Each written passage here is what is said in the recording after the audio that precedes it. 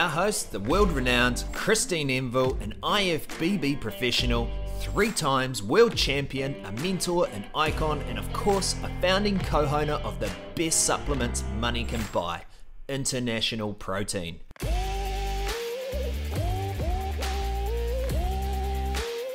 In this episode, we talk about the history of Amino Charged WPI. It's International Protein's bestseller, and there's very good reason why. Find out what makes this product superior and how it improves your recovery. All right, Christine, today I would like to speak about Amino Charged WPI. It's one of your bestseller. In fact, it is your bestseller. Absolutely. And in fact, the chocolate flavour is your bestseller, correct? The chocolate flavour is only just a touch ahead of the vanilla. It is really, really close. Oh, I'd go chocolate all day, every day. But look, the taste is what International Protein is concentrated on for a lot of their products, and it does taste great. But surely it's not the reason why it's one of the biggest WPIs out there, one of the amazing sellers, especially in the communities like the bodybuilding circle. Funnily that you say we concentrate on the taste. That's actually the secondary. We actually concentrate on the nutritional side of it and what's in the product. I do know that. And a reason for being, but we obviously insist that they must taste good because, again, being from a competitive background in bodybuilding, I would spend up to 10 months a year on a diet, restricted, and not able to eat a lot of treats and things like that. So obviously protein protein powder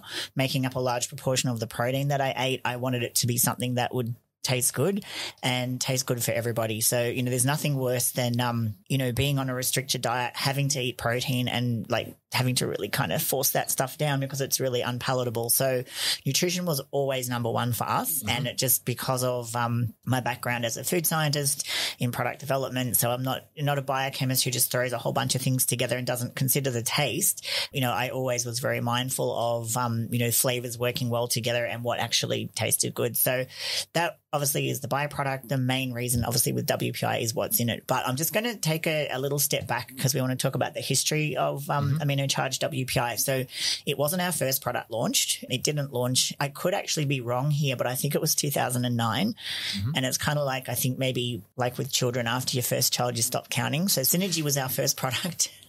Synergy and carbs, and we actually had another product called Tri-Phase or Tri-Whey because it had 3 different types of whey in it. So it had the whey peptides, it had WPI, and it had whey concentrate. And the reason I had that was because you had to get that immediate influx of proteins coming from the whey peptides.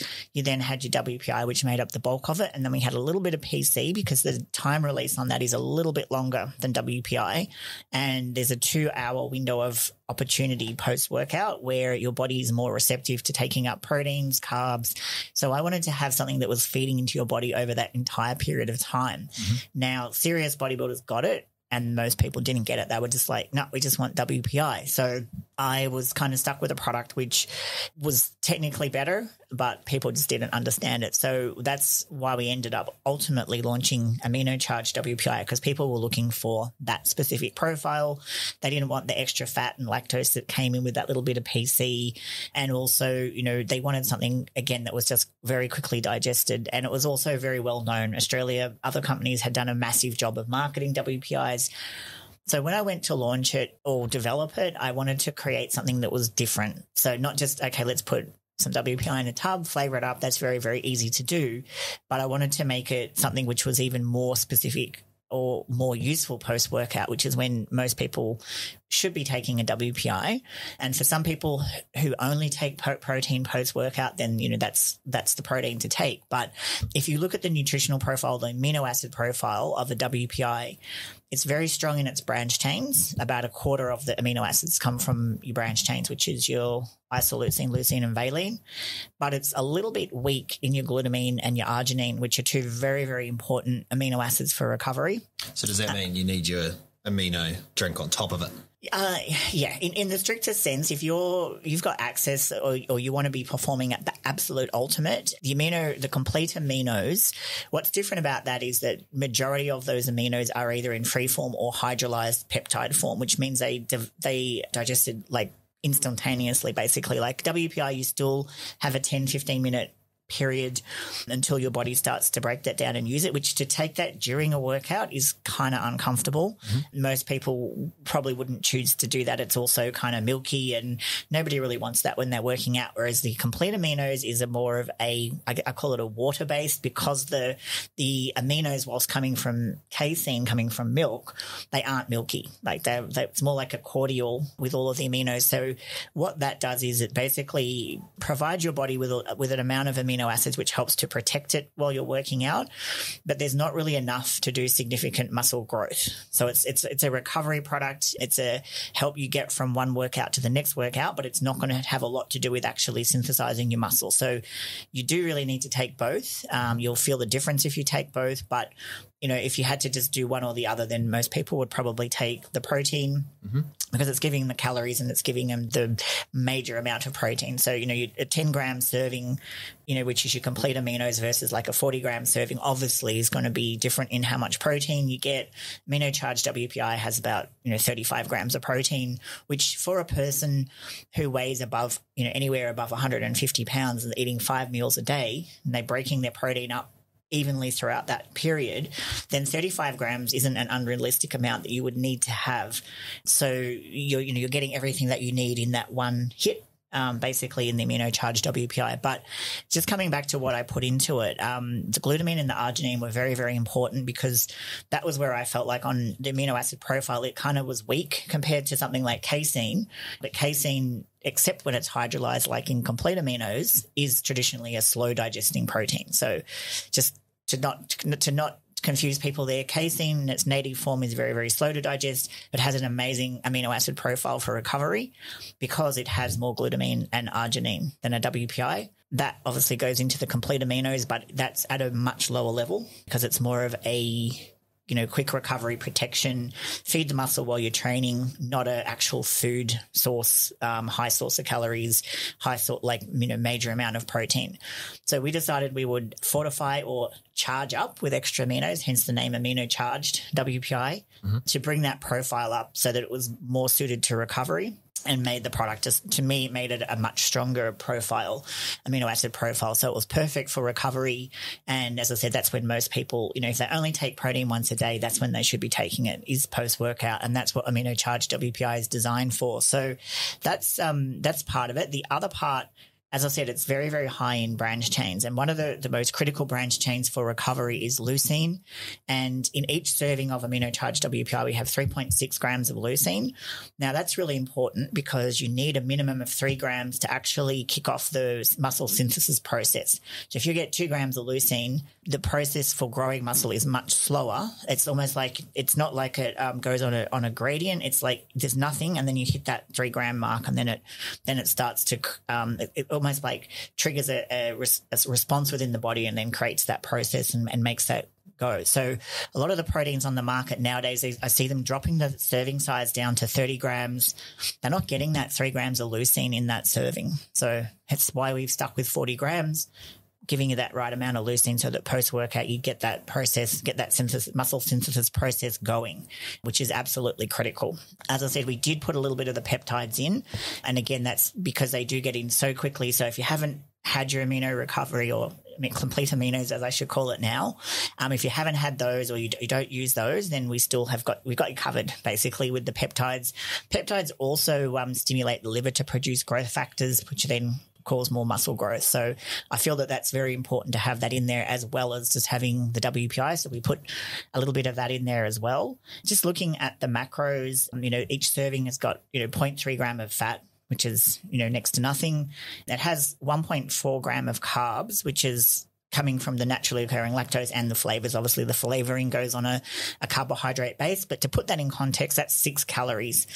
So it is a very low lactose. Low lactose. Well, the lactose is 0.3 grams per serve, and we find that makes it easy to digest, I guess, doesn't it? Well, it just isn't in there to give you a problem. So most people who have lactose intolerance who try the Amino Charged WPI tell us that they have no issue with it. So it's like very, very rare that people still have an issue because there's just not anything in there to cause the body to have to break it down. 0.3 gram just goes through without too much of an issue. So it is, as I said, it's really there for the protein. It doesn't have much else in it. So when you're on a low-calorie diet, obviously you're not getting excessive calories for the protein that you're taking in, as opposed to something like Superior Whey, which has a higher natural fat and lactose content. So, a serving of each, there's more calories obviously in the Superior Whey and a little bit less protein. So if you're just after that protein, as I said, particularly people who are on low calorie or who just want to put protein into their diet to help them recover, and they don't really want to start to gain a whole bunch of extra weight, or if you are trying to grow muscle, then you'll be putting other calories. You'll probably be putting extreme carbs with it in your recovery shake. You mentioned leucine before. Do I remember correctly that you got lysine in it as well? Well, lysine's another amino acid, which is naturally, like as a dairy protein, it does contain all of the all of the amino acids, period. As in, There's essentials, non-essentials, and there's branch chains, and lysine is just another amino acid. It does have everything. Like it doesn't just, there's not anything that it doesn't have, if that makes sense. Okay. Yeah, which is naturally occurring in the product. So we're only adding the glutamine and arginine. That's not saying they aren't in there naturally. They just is at a proportionately lower level than what might be in a different protein, like a casein. Okay. So yeah, every protein has its own unique amino acid profile, I guess you should say. So certain things are strong in certain ones. Glutamine and arginine are also very good for muscle sparing. So they're called, what we call gluconeogenic amino acids. So if you're at a point in time where you need energy, you need obviously glycogen for energy, glucose for energy, and you're dieting and your body isn't getting that from the food, then it will take those amino acids and turn them into energy. Right. So almost like the sacrificial lamb. So if you don't have enough of those in your protein and your body takes those, then it actually creates a situation where that protein is now potentially hasn't got enough of those amino acids to create new protein. I'm getting a little bit sciencey here on you. And I'm trying to keep up. Yeah. You are. You're actually doing a really good job, Ash. Normally you'd be just kind of like whatever. Glazing over, yeah. But that's, I guess, the nutritional side of it. Just in terms of the history again, as I said, we launched it, due to demand. People were kind of saying you don't have anything in this space. And as much as I was kind of saying, there's so many things around, I decided to make something which was a little bit different. But it so quickly became our top seller. Like it really, really was something that obviously did strike a chord with people. I remember being at different competitions, sampling it out, and just the feedback that we were getting, because it was, it was light. It wasn't heavy. As I said, post-workout, you want something that's maybe a little sweet because your insulin's high and you're normally kind of craving something like that. So we made it so that it wasn't too sweet, but it was definitely not tasteless, but it was a fairly light drink, so people could get it down easy and not feel like they were going to like upset their stomach or it's all kind of hanging around in your mouth after you've had it, which is sometimes what happens if you've had a particularly heavy workout. You get a little bit dry. Going to the shows and getting that feedback that people just absolutely loved it. They loved the profile. As you said, the chocolate, ever so slightly number one seller over the vanilla. Banana used to be third, but caramel popcorn, which is one of the newer flavors, has kind of swooped in and taken third place and that is actually a very strong flavor. Like it's a little bit out of character of the rest of the range. It is very, very strong. It's very delicious. Well, my experience, I've tried all three. I prefer the chocolate, but again, exactly what you said. It's a light protein. It's easy. It tastes good and it's easy to take. Yeah, it would depend on the product, but a lot of WPIs, because it is a thin protein, people tend to put, stabilizers in there to help give them a little bit more body. Okay. Because some people like a thick drink and, it's like your caseins and your custards, and some people like a thin drink. As I said, this is designed for post-workout where most of the time you don't want something that's too thick and claggy. So we've left all of that out, but also because when you're post-workout, you want that protein in quickly. Like that's the whole point. Get it in there, get that recovery process started. If you start putting stabilizers, vegetable gums into that protein, essentially that binds in your stomach and it actually slows down the digestion of the protein. So you're not getting it as, you might be taking a WPI, but you're not getting it at the same speed. And you've got a better quality protein to start with, right? Correct. And where does that protein come from? You make me say it because is it the country where you come from, Ash? Possibly. It's New Zealand cows. No, it's grass fed. Happiest cows in the world. They are the happiest cows in the world. Yeah. No sheep jokes here. But cows. I was about to make one. The cows are happy because they get left alone because of all the sheep. Not all the time. There's been the odd article in the newspaper. But anyway. We digress. Those poor cows. But no, we coming back to the flavor and the quality and that type of thing. If you start with a good base, it's very, very easy to make something taste good. We've always gone with the grass-fed. Before, people were kind of trending on it being grass-fed. Like, it was actually more because it was cross-flow micro-filtered, which is a particular process that's used to make whey protein isolate, and it leaves more of the cofactors and the good stuff, and it doesn't kind of strip out everything other than just purely the protein. So there's a lot of other factors in protein. You know, when we talk about WPI, there's actually like 5 different subsections of subtypes of that, and different processes strip out different ones. So you only have like one particular type, and they all do different things in the body. I'm not going to go into that because I guess in a way there's still a lot of research being done around it. I know a company was looking at all the different strands and the different, you know, was one better for satiety, was one better for muscle growth, but unfortunately, they ended up stopped making the protein at all. So I don't really know where the research ended up, but that was actually an Australian company when they were making WPI, but now they don't. Like, no Australian company is making WPI in Australia. Recently, a couple have started doing that. I believe some may even be claiming to be grass-fed, but we've looked at them and they are horrible. Like this, you know, 3/4 froth, no liquid, just not something that you would want to drink. And it's a real shame because I would think it would be great to see Australia produce a good quality grass-fed WPI. So hopefully they'll keep working on that. But as at this stage, no, they don't have one. Hence why it's not it's Australian-made product, but not made using Australian material, unfortunately. Well, I mean, it is what it is. You guys source the best ingredients from wherever that place might be around the world, and that's the right thing to do. Yeah. But athletes. Yeah, but grass-fed, as I said, back when we started using it, 10 or more years ago, or even in the other products, we've always had that in there. It wasn't, people weren't kind of conscious of that. They weren't talking about that. And that's something that we've definitely seen change in the last kind of 3 to 5 years, where grass-fed is becoming more important. Obviously, you think about, we're concerned about our nutrition, but it makes much more sense that if the nutrition of the source material, which is your cow, is stronger, then obviously it's going to have better quality milk. So therefore the protein that's produced from that is better quality with, higher levels of vitamin D and beta carotene, which are super important for your immune system. So, that's part of that. They also found that some of the cows in America that were fed off of different grains and straws, that the amino acid profile was actually affected. We talk about the amino acid profile, but again, that's, that was on that one batch of milk over a period of time when they weren't fed a good variety or a good quality of the grain. Then it was starting to change the amino acid profile. Also, so I was told. So I've heard. I remember being in China and I wanted to buy chocolate milk because the cow looked so happy on the chocolate milk packaging, but I just knew it was lies. I knew it was all marketing, and I thought, no, I'm not going to drink that. No way. Only a marketer would look at the picture on the thing and he had this big smile on his face, but no, I just couldn't bring myself to do it. But that's interesting. I think from, I actually lived on a farm at one point and seeing how the cows actually live and the grass growth, like literally in a week you'd get, how big's that, a foot of growth. And actually at certain times of the year I'd have to jump on the ride-on lawnmower 2 or 3 times a week just to keep it under control. Help the cows out. Just to keep it under control. So if in the right parts of New Zealand, they really do get good feed. Yeah, and that's, I mean, like, we worry about our nutrition, where our food comes from, and their nutrition is, it is equally important. Starting raw material, start what they go in, what comes out, and then, as I said, that follows all the way through where it tastes better, has a nice creamy, rich flavor, and then that's much easier to make the product taste really good.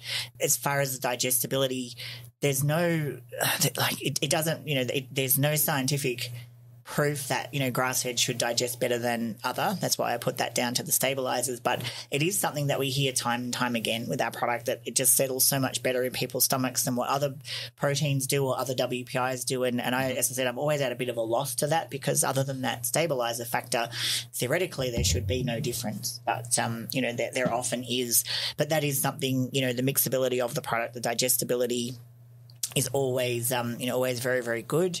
And that's, again, what makes it a much, much easier product to use. As I said, it was designed for post-workout. I'm sure people are using it at multiple times a day, especially where they're trying to get as much protein as they possibly can for a lower calorie count, when you're prepping for a competition, those type of situations. So it is, obviously on all of our packaging, we have to put that it's, not suitable for kids under 16 years of age, but that is an Australian law that as soon as you add an amino acid to a product, you have to put that warning on, even though there is no scientific evidence that there is anything wrong with eating this level of free-form amino acids added to product, but that's just the Australian government, because we do get asked that question a lot, like why isn't it suitable for kids under 16? Why is that warning on there? And it's actually the addition of the glutamine and the arginine, which are non-animal sourced. They're actually vegan sourced amino acids, absolutely part of normal food, but in Australia that flags us to have to say that you can't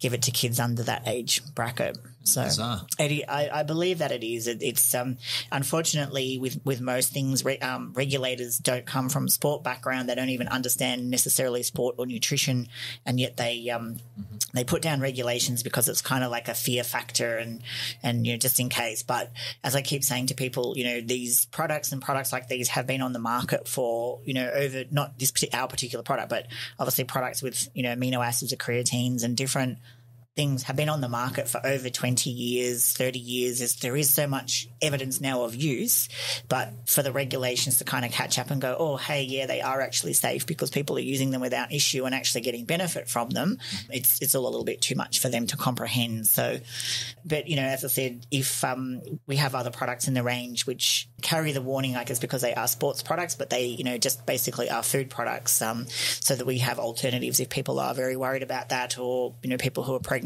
or lactating who are concerned about something which has added amino acids, even though, like I say, they're things that you find naturally in food anyway.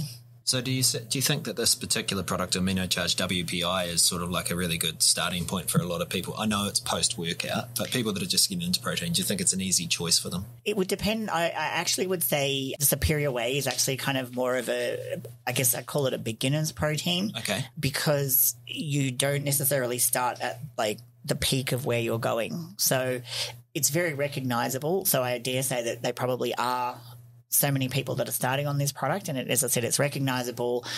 People must trust it because it's, we sell so much of this product. But for me personally, if I was a younger person just getting into it, or I wasn't super serious, but I knew I needed to get a little bit of extra protein and I didn't have a lactose intolerance problem, I probably would start on Superior Whey, or I would start on Synergy, because that is still my favorite product as far as the blend. We'll talk about Synergy on another time, but as I said, it's you're not going to go wrong. You're taking Amino Charged WPI, you absolutely are not going to go wrong.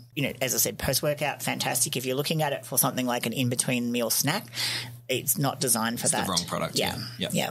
And I'd rather people, take the right product. So just because it's our most popular, I think, again, because a lot of people only use protein post-workout. Mm-hmm. So if you put all of those people together, that's potentially who's buying it. And then if you decide you need another one, people tend to just use the product that they already have. And the good thing is a lot of the right kind of people are using this product. So you've got a lot of, it's a popular product, but it's popular in the right areas, the right circles, as I said earlier. Correct. Yeah. So absolutely. Maybe it's the top-down theory where a lot of people are buying it. If he's using it, I want to use it. And that's right. It's the emulation. I think probably all of our sponsored athletes would take it 100%. But obviously they would take other proteins as well because they have access to that. So they will take, something, Synergy at night time, maybe between meals, and might be taking some of our plant power product as well as people are switching onto using a little bit more plant-based as well as just dairy. So that's the history. As I said, not our first product.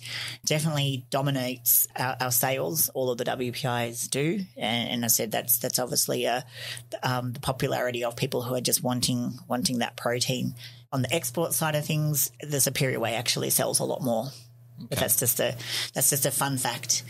Okay, so for any of our listeners that are using Amino Charged WPI, do us a favour.